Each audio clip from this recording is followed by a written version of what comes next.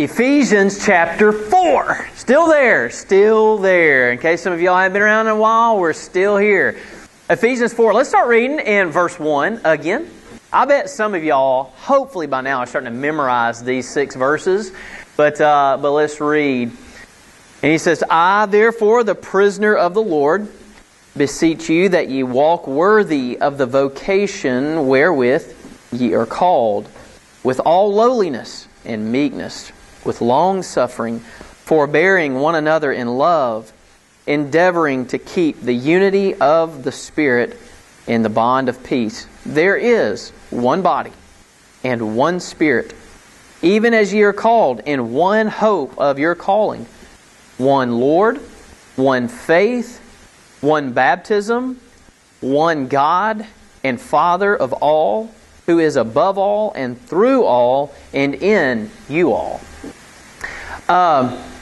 Did y'all know, are y'all ready for this revelation? This is going to blow your minds, okay? But I want you to listen very carefully. And I don't know if you picked this up in verse 6, but did you know there is one God? Let me say it like this. Did you know there is one deity? That's all you get. One. One deity. Now, here's what this is really good timing, and I wish I could take credit and say that I really planned this thing to work out this way, where this passage would fall on Halloween. That is totally not my doing. I don't plan these things out. In fact, I try to just stretch it out as long as I can and make y'all suffer. But here we are, verse 6. Today we're going to talk about one God, and I think it is perfect because, again, there's a lot of people these days, today, that are going to be participating in a lot of Halloween festivities and those sorts of things. And many of them are doing so without much knowledge about the origins of Halloween. So I want to talk about that real briefly, and there's a reason why. Halloween, as we call it today, has its origins, believe it or not, dating all the way back to the time that Jesus walked the earth. Dating back even to the time when the Apostle Paul was on his missionary journeys. Did y'all know that? Pretty incredible. Many of us think of it as just sort of a modern thing in history, but in fact it goes all the way back. But in that day and time, and we have seen this even in the book of Ephesians, there were diversities of religions all over the world. I mean, pagan religions, monotheistic religions, polytheistic religions. There was all kinds of religion and belief systems all over the place. And what happened is in the European region, reaching all the way from what we call Ireland today, all the way down into France, there was a group of people known as I guess you say Celts. I don't know if it's Celts or Celts, C-E-L-T-S. How would y'all pronounce that? Emma, how would you pronounce that? You're a very wise one. Celts, like k. Okay, all right. So Celts, but see, it's funny. Then we say the Celtics, right? So what gives? What's the rule there?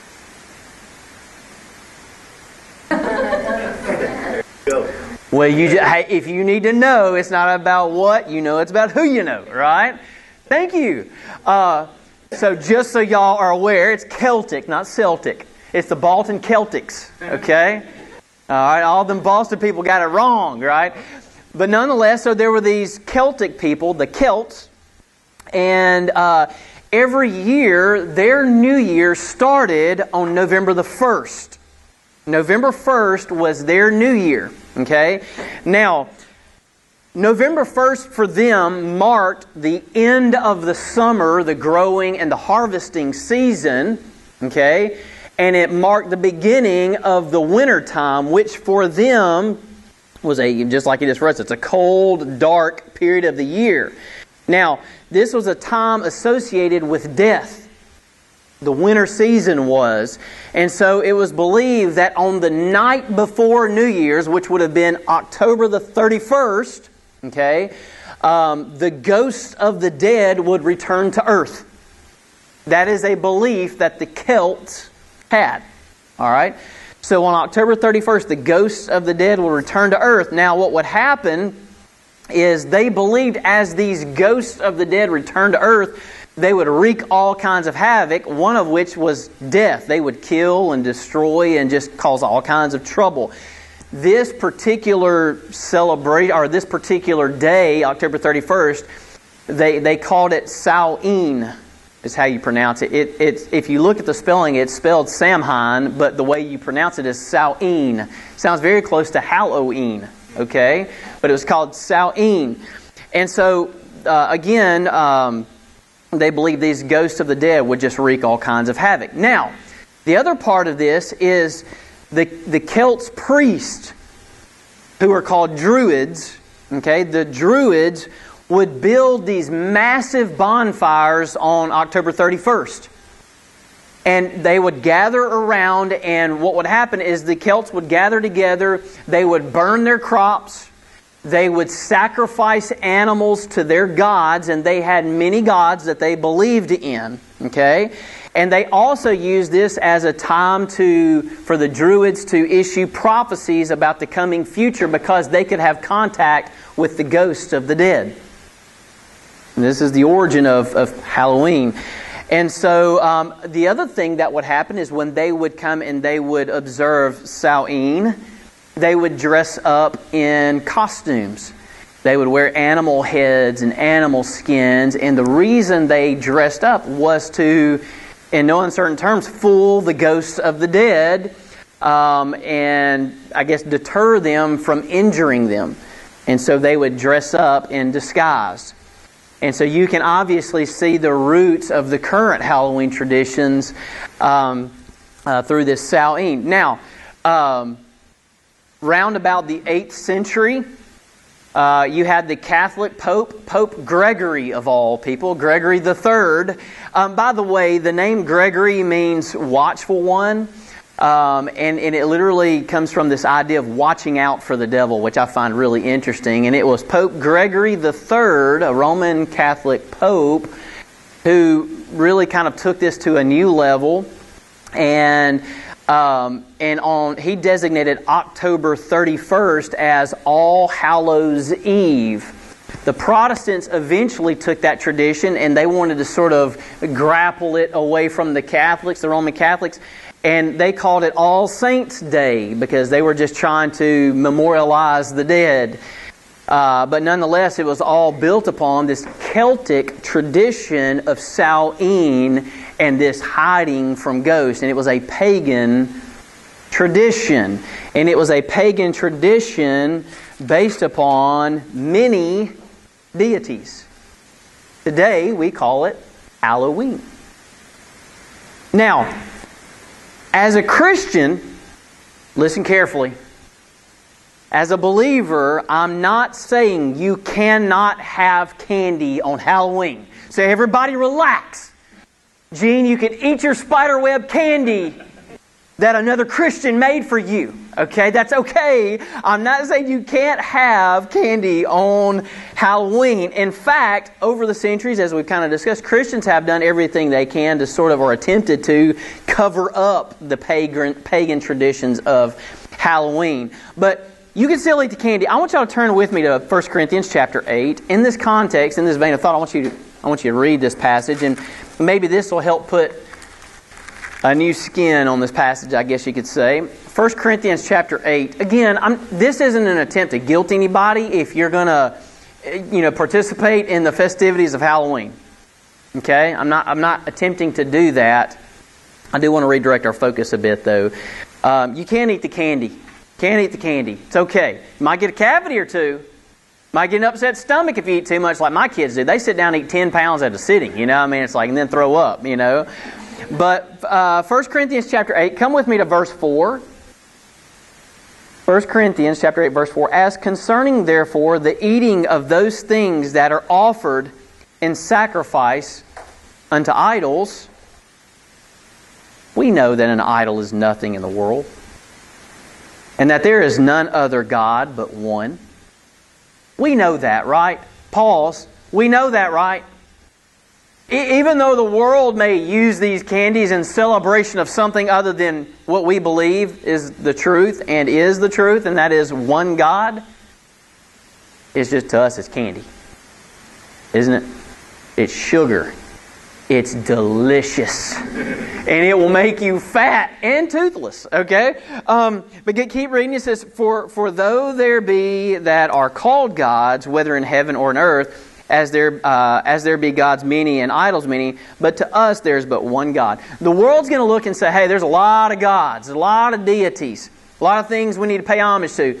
We know better than that, right? That's what Paul's saying here. But to us there's but one God, the Father, of whom are all things, and we in Him, and one Lord, Jesus Christ, by whom are all things, and we by Him. Now he's speaking to believers there. That passage, I just want you to understand, I do believe, at least scripturally, we do have some foundation to be able to say, eat the candy. Eat the candy. I would add to that, in moderation. It's probably a wise thing, okay? I would not advise you eat the candy in celebration of pagan gods or of the dead. I would not recommend that. What does Paul later on say? He says, what fellowship does light have with darkness? What fellowship does Christ have with Belial or an idol? Zero. That's the answer, right? So certainly we shouldn't observe it in that mindset. But notice, come back to, where is it at? Oh, I just lost it. Paul there says, though, take heed. Take heed. That candy does not belong to some deities. There's only one God, one deity. And so we need to take heed when we partake. If you eat the Halloween candy, we say it's Halloween candy, it's just candy. We shouldn't lose our minds at Halloween. And don't get so lost in this stuff that you just lose your mind. And certainly don't lose control at Halloween. And that means lose sight of the truth and lose sight of our calling. Now, here's our calling. Just in case you forgot, go back to Ephesians 4.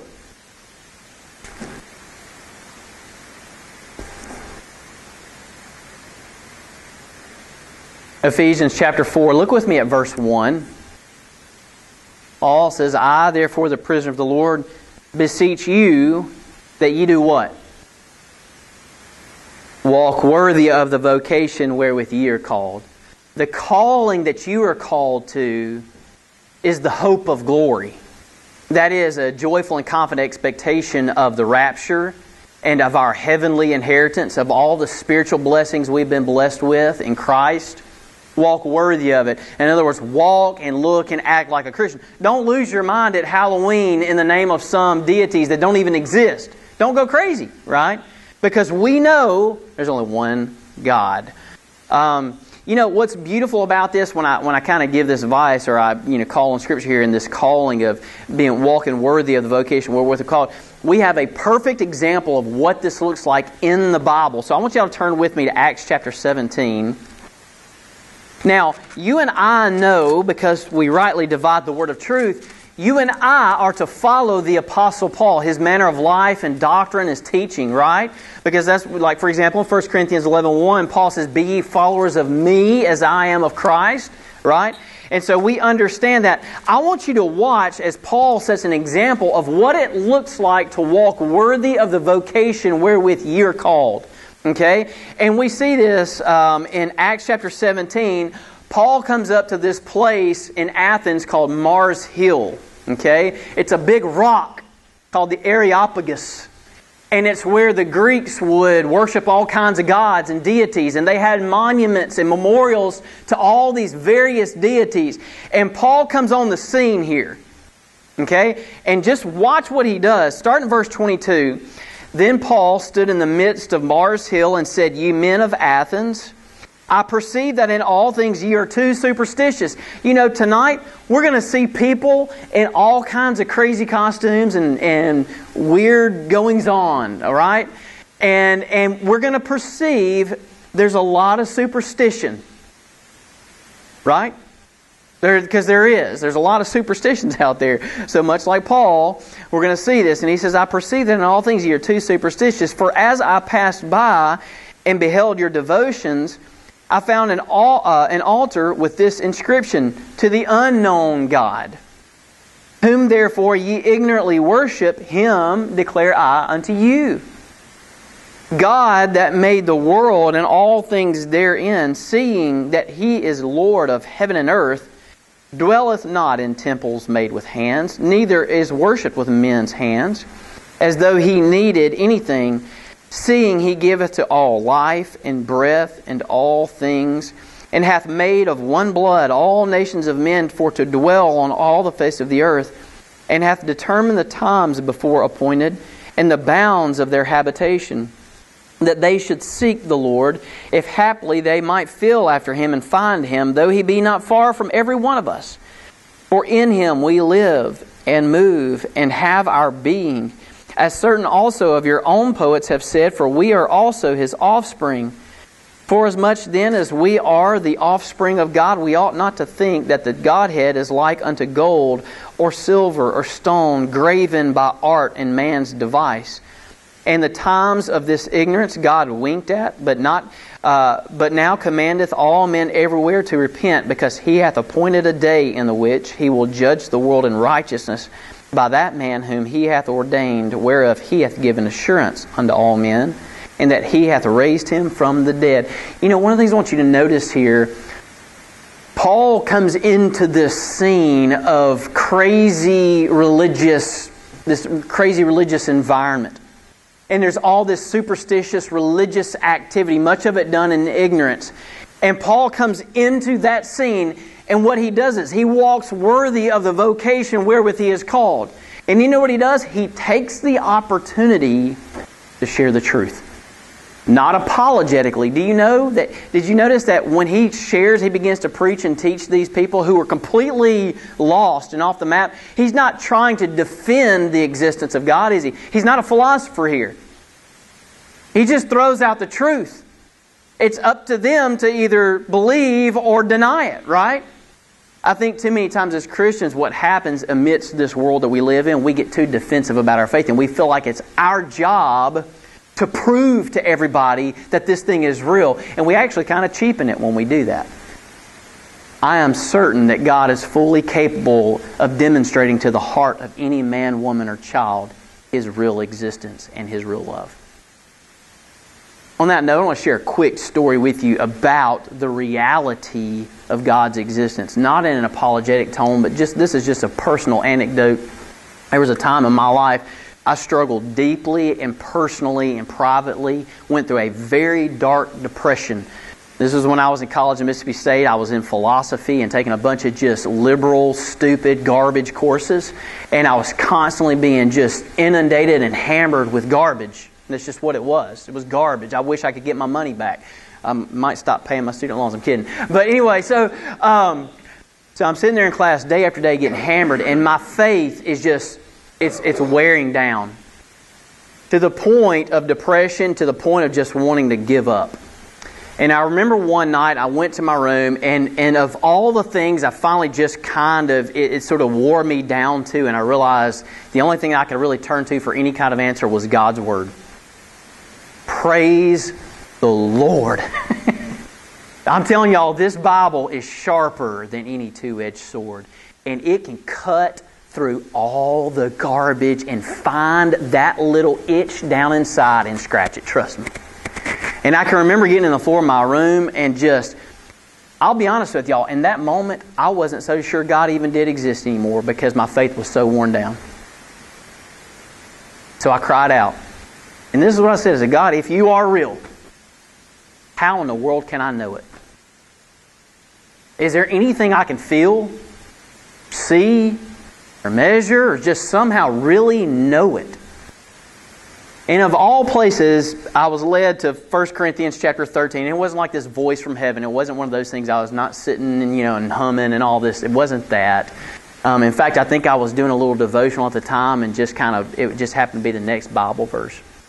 And it came to 1 Corinthians chapter 13, verse 13. Now, this is not necessarily a proper interpretation of the passage, but I believe with all of my heart that the Holy Spirit used it to really convince me. And He uses His Word in that way. But 1 Corinthians 13 says, now abide these three things: faith, hope, and love. Now, at that point in my existence, I had come to the place that if I was going to believe that God was real, it all hinged upon, and it all came down to the idea that I just had to believe. I just had to have faith that He was there, whether I could prove Him or not. So it all came down to me hanging on to God. It was all about my strength. But do y'all know what the last part of 1 Corinthians 13:13 says? It says, "Now abide these three things, faith, hope, and love. And the greatest is not faith." It doesn't come down to your faith. It doesn't come down to your hope, your joyful and confident expectation of something that's coming down the pike. It doesn't come down to you. What's the greatest of those three things? Love. You know what your Bible says? God is love. For the first time in my life, it dawned on me, you know what? I know for a fact love is something I have experienced. Love is for real. Love is solid. It is unshakable. And don't I have ample evidence to see that God has reached out to me in love? And then, poof, the doubt was gone. What's amazing is how the faith came flooding in, how the hope was bolstered because of the love of God. Now, the reason why I'm saying all this and going through sort of this story is I am fully confident that God is able, even in these people that you just think are lost as a goose in a hailstorm and are so far off the mark that it couldn't possibly be that they would ever see the light of day. You think, man, there's got to be some way I've got to convince them of the reality of God Himself before they'll even believe. No, you don't. The Holy Spirit can prick the heart of man so much more effectively, powerfully, and efficiently than we might ever do with any summation of words. And so what we ought to do is follow the example of the Apostle Paul, just like he did there on Mars Hill, and just lay it out there. Just lay it out there. Michael? Yeah, absolutely. He's already demonstrated even His Godhead, right? His invisible attributes are clearly seen, right? And so, just lay it out there.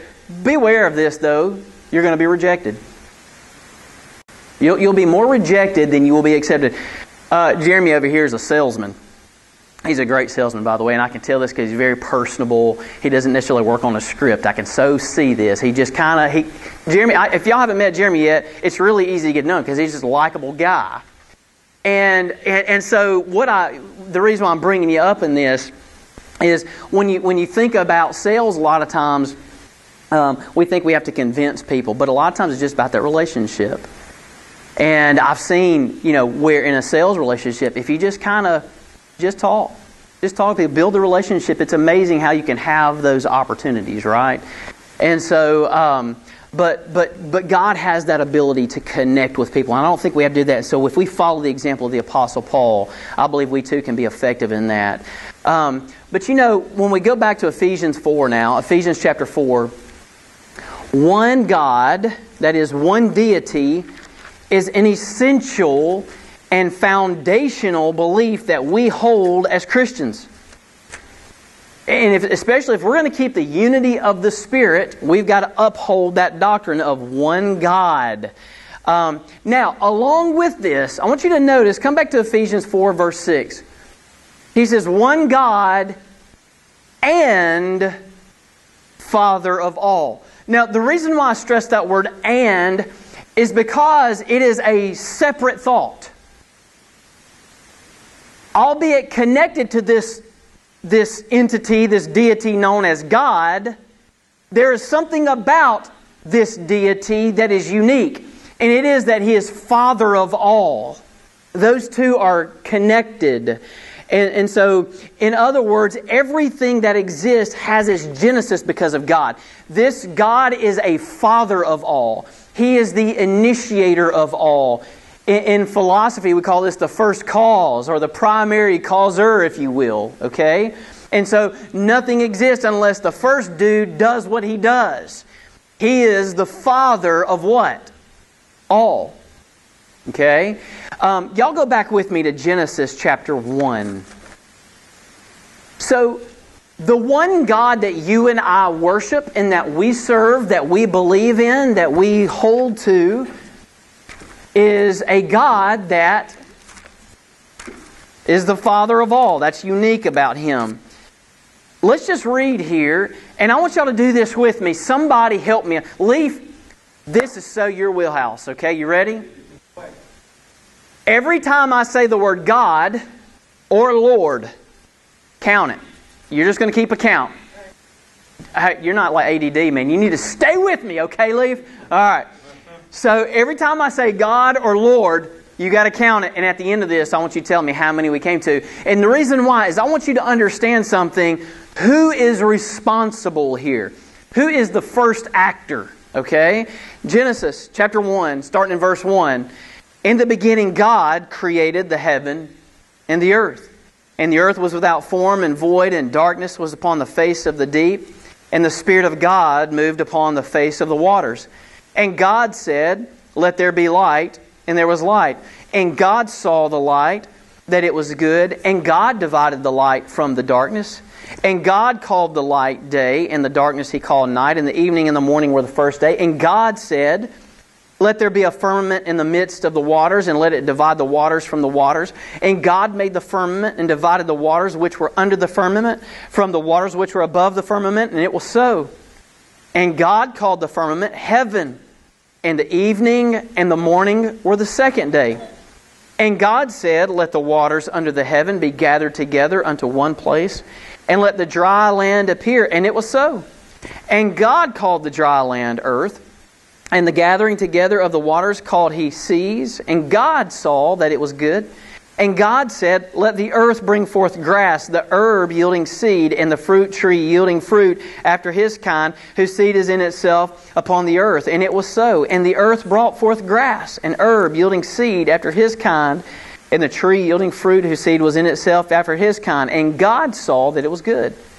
And the evening and the morning were the third day. And God said, "Let there be lights in the firmament of the heaven to divide the day from the night. And let them be for signs and for seasons and for days and years. And let them be for lights in the firmament of the heaven to give light upon the earth." And it was so. And God made two great lights, the greater light to rule the day and the lesser light to rule the night. He made the stars also. And God set them in the firmament of the heaven to give light upon the earth, and to rule over the day and over the night, and to divide the light from the darkness. And God saw that it was good. And the evening and the morning were the fourth day. And God said, "Let the waters bring forth abundantly the moving creature that hath life, and fowl that may fly above the earth in the open firmament of heaven." And God created great whales and every living creature that moveth, which the waters brought forth abundantly, after their kind, and every winged fowl after his kind. And God saw that it was good.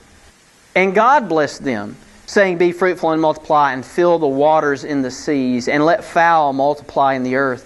And the evening and the morning were the fifth day. And God said, "Let the earth bring forth the living creature after his kind, cattle and creeping thing, and beast of the earth after his kind." And it was so. And God made the beast of the earth after his kind, and cattle after their kind, and everything that creepeth upon the earth after his kind. And God saw that it was good.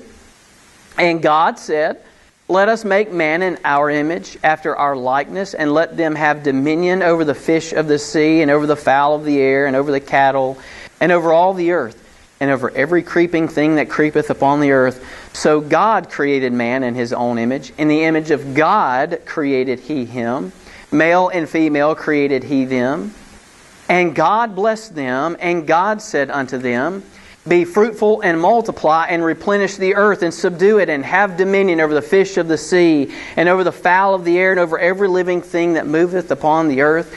And God said, "Behold, I have given you every herb-bearing seed which is upon the face of all the earth, and every tree in the which is the fruit of a tree yielding seed. To you it shall be for meat. And to every beast of the earth, and to every fowl of the air, and to everything that creepeth upon the earth, wherein there is life, I've given every green herb for meat." And it was so. And God saw everything that He had made. And behold, it was very good. And the evening and the morning were the sixth day. We're not finished. Thus the heavens and the earth were finished, and all the host of them. And on the seventh day God ended His work which He had made, and He rested on the seventh day from all His work which He had made, and God blessed the seventh day and sanctified it, because that in it He had rested from all His work from which God created and made. Whew. All right, Leaf, what'd you come up with? 36. 36 times we get either God or Lord. We didn't have Lord, did we? But we had some pronouns, some He's and Hims. You weren't even counting those. If you counted those, we'd be probably at 50. There were several. You were tempted. Hours. Emma, did you count them? I thought for sure you were checking him. I knew you were. Okay. But, look, I know there were a lot of tangents there. I could just see Rita's mind when I was reading that. Bing, bing, boom. Oh, I want to go down that path. I want to go down that path. I want to go down that path. Michael, you too. I could see it. I could feel it. It was palpable. You could cut the air. That's not the point right now. The point I want you to get, there's one God as Father of all.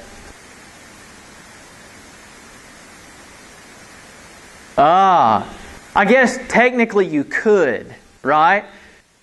And so here's the thing. Nowhere in there does anything or anybody else get credit, number one, for being God or for creating anything else. Right? This is crucial to our belief system. This is foundational doctrine. We believe in a God that is the God that created literally everything. All. And that's an important concept. Y'all go with me to John chapter 1. So we did all that reading in Genesis just then, and we could probably sum it up in this one verse. But just so we have redundancy. John chapter 1. Look with me at verse 3.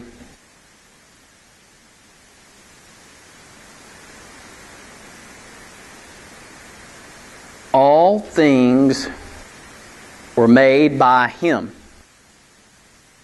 and without Him was not anything made that was made.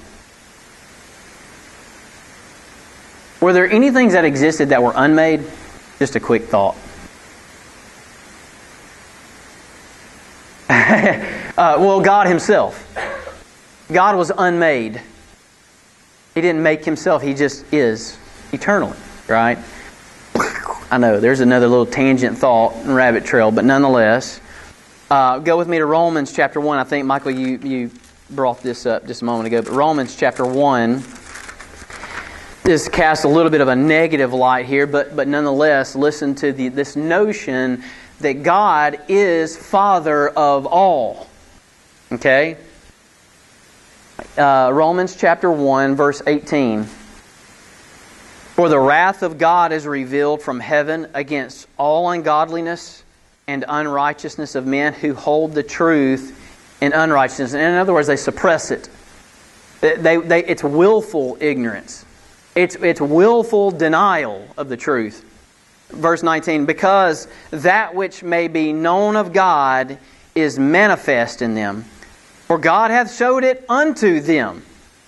For the invisible things of Him from the creation of the world are clearly seen, being understood by the things that are made. Even, listen, even His eternal power and Godhead are clearly seen by what He has made. Clearly, that's what the Bible says. So that they are without excuse. So even the naked, village people down there in the Amazon jungle have zero excuse. Right? It's clearly seen, it says here. Go with me to Revelation chapter 4.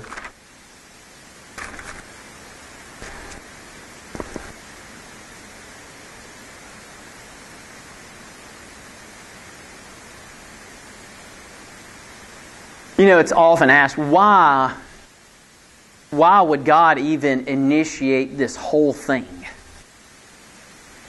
Why would He initiate the creation of humanity, the world, angelic beings, the visible, the invisible, all this stuff. Why? Well, verse 11, Revelation 4, verse 11.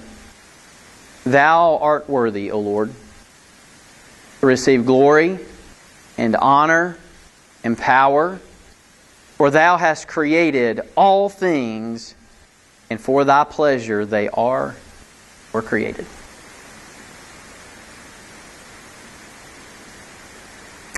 You know, some of y'all, I had a conversation with a friend this week that's been having some family issues, and you know, some of us grew up in homes where maybe your relationship with your parents wasn't just great. And maybe there were times you didn't feel as though your parents really just enjoyed you being there. Some of you did. You know, the one God who is Father of all enjoys us. He loves being around us. You know, there are times that come home and, for example, Seth, man, he's just raring to go. He's just, Daddy, you're home! And I love that. And then the next breath, hey, Daddy, will you fill in the blank? Go throw the baseball, throw the football. And it's like he's calling for me to enjoy Him. That's what it's not about His skill set. He's calling for me to enjoy Him.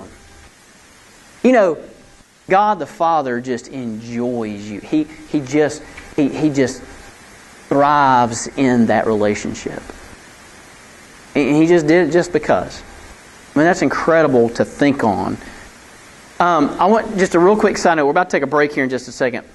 We've got to be very careful here, because when the Bible here says that God is Father of all, okay, there's a distinction that needs to be made. And you need to understand this distinction.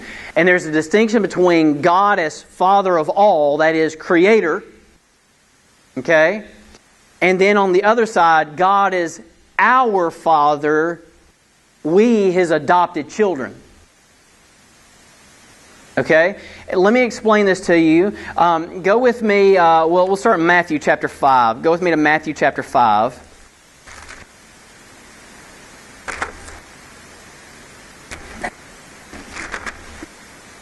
Now, Matthew chapter 5. Back in Ephesians, Paul says God is Father of all. In that context, he's speaking of God in His creative role, in His role as Creator. And so very literally, all of humanity is His creation. Okay? He is Father of all that, in the sense that He made it all. He gave birth to it all, so to speak. Okay? But we need to make a distinction between that and those of us who call God Father, as Paul says in Romans 8, we cry out to Him, Abba, Father, in the sense that we are now His children, we are blood-bought, and we are adopted into His family, into His household. So there's a big distinction to be made there. Matthew chapter 5, come on down to verse 44.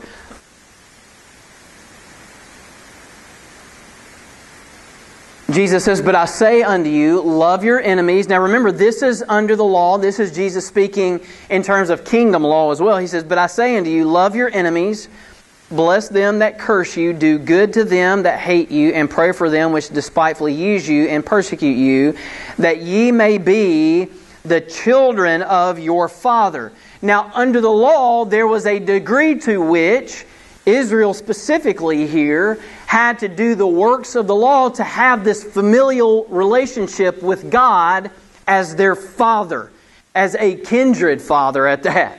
Otherwise, He'd be their enemy, right? So under the law, it was a works-based scenario versus under grace, you and I, it's by grace through faith alone. Okay? But he says there in verse 40, that ye may be the children of your Father which is in heaven, for He maketh His sun to rise on the evil and on the good, and sendeth rain on the just and on the unjust. God, listen, God, He is gracious to all of humanity on some levels. For example, this morning, that sunshine that's making that beautiful weather out there right now is just as provided for just as many lost people as it is saved people, with no distinction. That's God's goodness, right? And in that very general sense, God is Father of all people. But right here in this room, He is our Father in a daddy sense. Everybody outside of faith in Christ does not have that label, as we're going to see. Okay? Go with me to John chapter 12.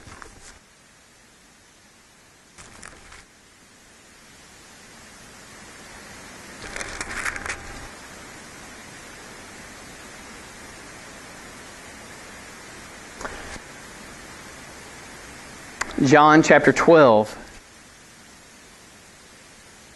Notice the condition here to be a child. Okay? A child that has God as Father in a real deep relational sense. Verse 36. John chapter 12, verse 36. While ye have light, believe in the light, that ye may be the children of light. You see the condition there? Faith in Christ precedes, goes before the new title, the new relational position between you and God. You see that? All right, go with me to Romans chapter 8.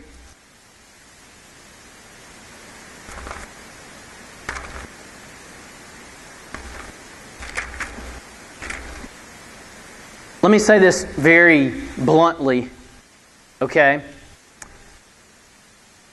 Unbelievers are not children of God. It feels like a gut punch. We've all been raised to think, oh, everybody's a child of God. Yes, in one sense. Everyone is God's creation. But when we talk about this in terms of a salvation type relationship, a justified relationship, a relationship of friendship versus enmity, a relationship of peace with God, a relationship of being reconciled with God, a relationship of father to child, okay, that only exists within the body of Christ or within that faith relationship. Everyone outside does not have that. We're going to see that here. Romans 8, verse 16. The Spirit itself beareth witness with our spirit that we are the children of God.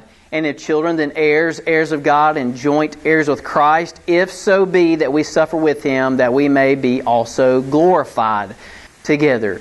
Now, we, that Paul is talking about here, talking to here, are we believers. He's talking to believers. Now, go with me to Galatians chapter 3. Just hang with me. Galatians chapter 3. Take a right turn.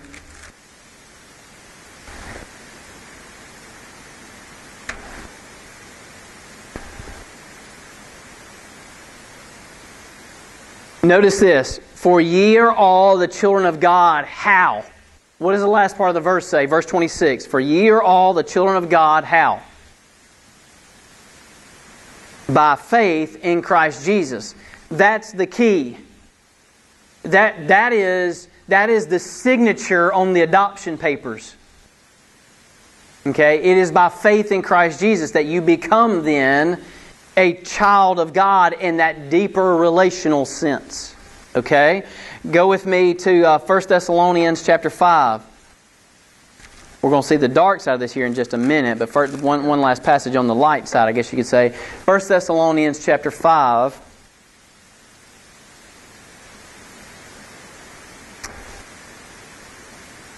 Verse 5. Ye are all the children of light and the children of the day. We are not of the night, nor of darkness. He's speaking here to believers. Now here's why that's important. Go back with me now to Romans chapter 9. Let's see the dark side. To those who don't believe. Okay? We who do believe are children of the light of the day, children of God, joint heirs with Christ, right? We are given a new familial relationship with God. Look at Romans 9 and come with me to verse 8. Romans 9, verse 8. That is, they which are the children of the flesh, what does it say next?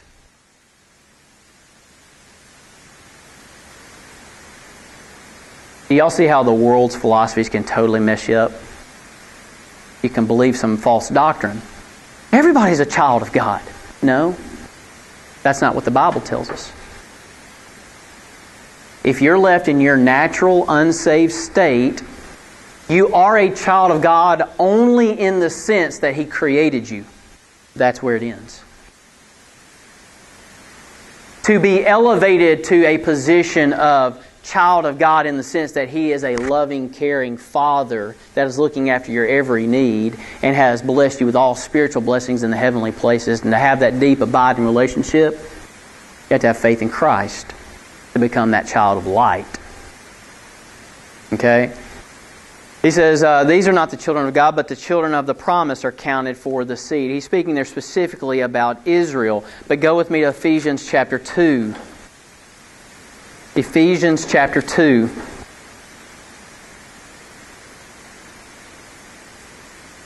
Ephesians chapter 2.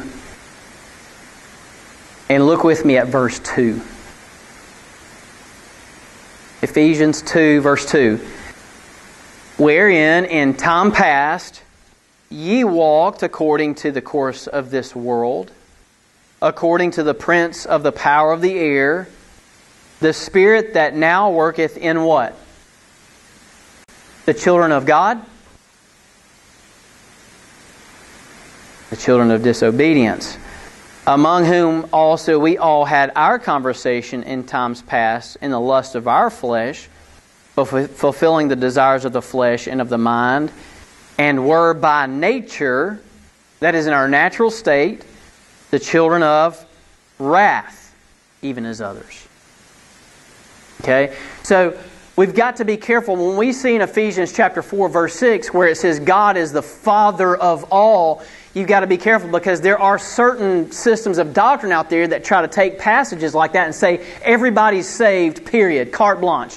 No conditions. Nobody has to have faith. This is an age of grace. It is so effective and so broad and so efficient that everybody's saved no matter what. Nobody goes to hell. And there are even systems of doctrine that even go so far as to say those who have gone to hell or some sort of purgatory of some means is going to be resurrected to heavenly existence. And that's not true. That's a complete misunderstanding of this idea of God as Father of all. When Paul says that in Ephesians 4, he's speaking there in terms of God is the creator of all. Okay? But to us who have believed in His Son's work and have trusted that, guess what? We are children of God in a very real sense.